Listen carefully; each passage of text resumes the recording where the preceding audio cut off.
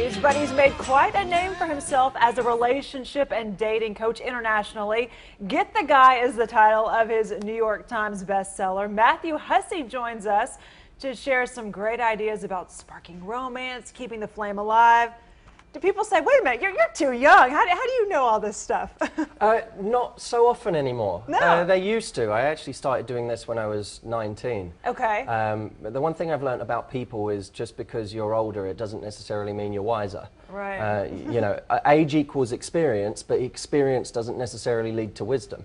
Okay, especially in the dating world. Let's start off with a tip for a new relationship. If somebody's in a new relationship, what do you tell them to do? Well, I think for any new relationship, you have to focus on actually making sure that desire is a key factor in what you're doing, as well as getting to know each other.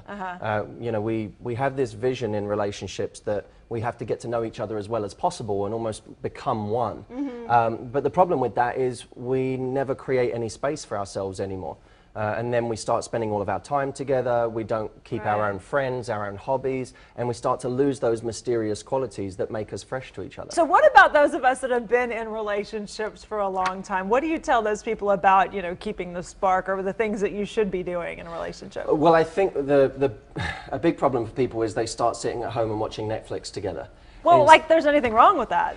Well, there's not actually, but it's everything in moderation. Okay. If I sit at home and watch Netflix and stop going out, that becomes a problem, because in the beginning of a relationship, when you both get dressed up and look hot, and then you go out and you watch other people look at your partner, suddenly you feel like, oh, I've got something pretty special here. I don't want to lose this person. As soon as you stop that, you lose the desire that's created by seeing other people that are attracted to your partner. So get dressed up, go out is basically the yeah, but not just for the purposes of each other. I'm not just talking about private dinners. I'm talking about like going to social environments and watch your partner be desirable. Yeah. What is it that people just have to know or want to know from you? What questions do you get the most?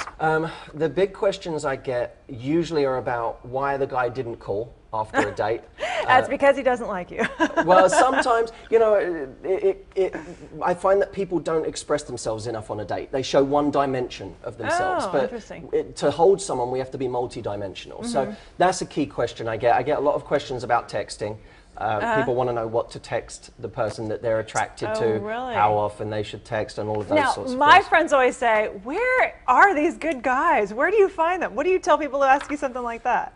Well, I think the question is not where they are, but how do I meet them?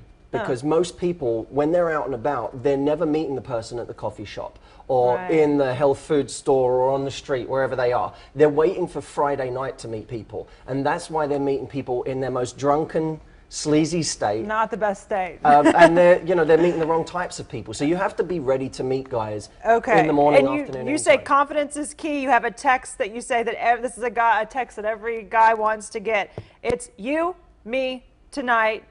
Put your favorite show there. Pizza, be there. And basically you say, because this exudes confidence, right? Yeah, it's that losing a question mark in a text is a very sexy thing to do, because as soon as someone acts more certain of themselves, we want to be around them more. This is one of many, by the way, for people that want to get more of these texts. They're at 9texts.com. They can go and find 8 more of these that they can literally copy and paste and send to a guy they're attracted to. And your book is called Get the Guy. We'll put a link on our website to the book, fox4news.com.